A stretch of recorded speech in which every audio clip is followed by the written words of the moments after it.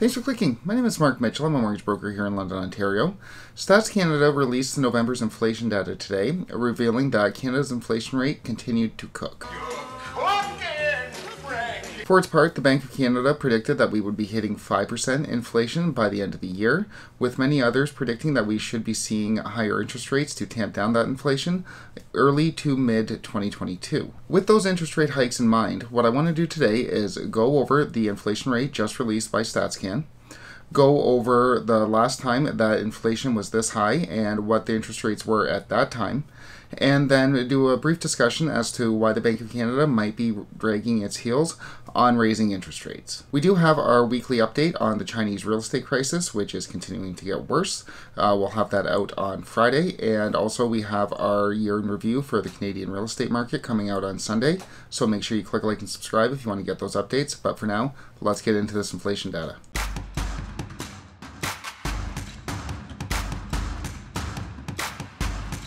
StatsCan revealed that the November inflation rate came in at 4.7%, less than the 5% predicted by many economists, and the exact same amount that it was in November. So, while 4.7% is definitely not something to celebrate, we can be happy that it didn't hit 5%. That's definitely a sign of the times that we're really just celebrating that it didn't get worse. So while there's no big the sky is falling news, I think the 4.7% inflation combined with the Bank of Canada kind of letting us know that they won't be raising rates anytime soon early in the new year really demonstrates the amount of debt currently held by Canadians. The last time the inflation rate was this high was in 2003, and the prime rate set by the Bank of Canada at that time, the lowest prime rate in 2003 was 4.5%. Right now, the prime rate is 2.45%, so when we had a similar inflation rate last time, the Bank of Canada's prime rate was 2.05% higher than it is now. They raise rates when inflation gets hot in order to cool it down. By decreasing the money supply, inflation is supposed to decrease. It's supposed to cool down the economy a little bit. So why is the Bank of Canada dragging its heels this time? Why is it not started to raise rates? Well, the official story being given is Omicron, and that uncertainty over the future and over the need for monetary support from the Bank of Canada means that it has to keep rates low in order to keep the economy going.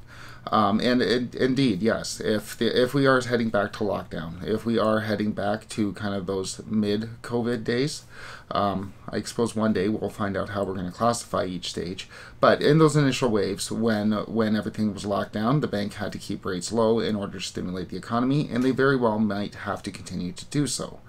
But I do think there's something more than Omicron going on here. As we mentioned on this channel before, the use of home equity lines of credit has skyrocketed throughout the pandemic. And as home equity lines of credit are variable, the payments on them rise when that prime rate rises. We don't have any official data on what the average balance of the Canadians' home lines of credit is, but if we look at a 2018 article in the Globe and Mail, we saw that the average balance was $65,000. There's also been reports out by Equifax saying that usage of home equity lines of credit has risen by over 56% in Canada throughout the pandemic. So the real worry is that if prime rates go up to that 4.5% that they were at in 2003, that it could make payments very unmanageable for all these holders of these home equity lines of credit.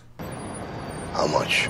So the average home line was $65,000, and we know it's risen by about 56%, but just for ease of sake, and I don't want to make this sound worse than it is, let's use $80K for an example. If we use Meridian's Prime Plus 0.5 product, and this isn't an ad, this is, I don't work with Meridian, but it is a good barometer for the average line of credit in Canada.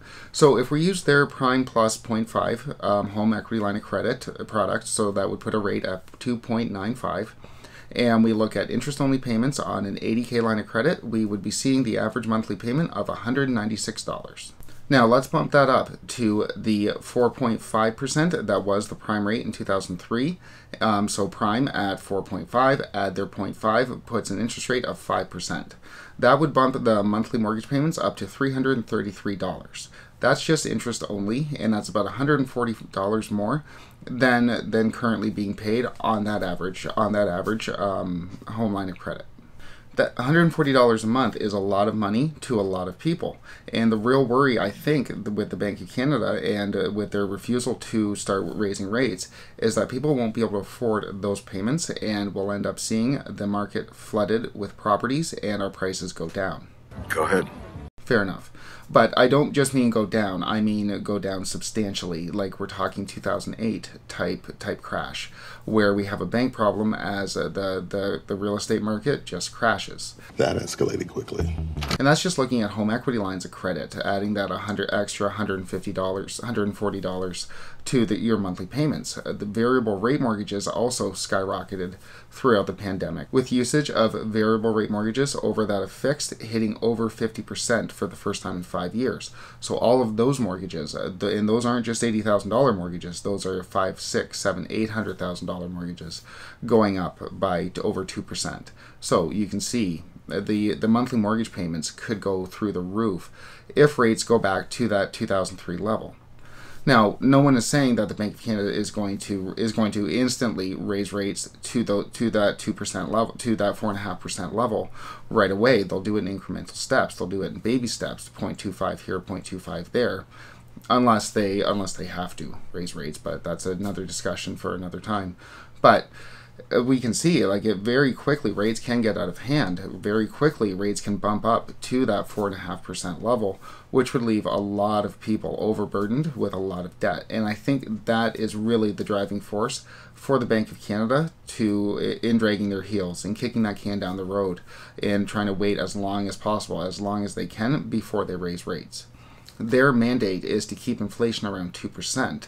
So while we see that 4.7% isn't 5%, that's great, but it's still well above the Bank of Canada's mandate and well above the inflation rate that Canadians have come to expect over the past 18 years. So while yes, I think Omicron definitely is a concern, and perhaps the bank doesn't want to move too fast, only to have to, in raising rates, only to have to pull them back again. I think that the overall debt loads of Canadians and the overall debt load of the government, which we haven't even talked about, I think that is weighing very heavy on the minds of the Bank of Canada, and that's why we're not seeing rates rise just yet. With that said, the Bank of Canada did say that they're expecting to hit 5% inflation by the end of the year, so we still have to get December's data out, which should be out mid-January, and then we'll really have a full picture of what 2021 did look like, and will give us a much better picture of what we're going to see going forward well into 2022. The Federal Reserve is set to meet today to discuss their monetary tightening, and I think they're going to be pulling back their easy money. And as the U.S. inflation rate has hit 6.8%, which is massive. That's huge. That's far beyond anything we've seen in 30-40 years. And under normal conditions, Canada isn't that far behind the U.S. in terms of our growth, of our inflation growth, and of our monetary policy for that matter. So time will tell where we're going to go with rates and where we're going to go with inflation. And make sure you click like and subscribe if you do want to get those updates. And thanks so much for watching.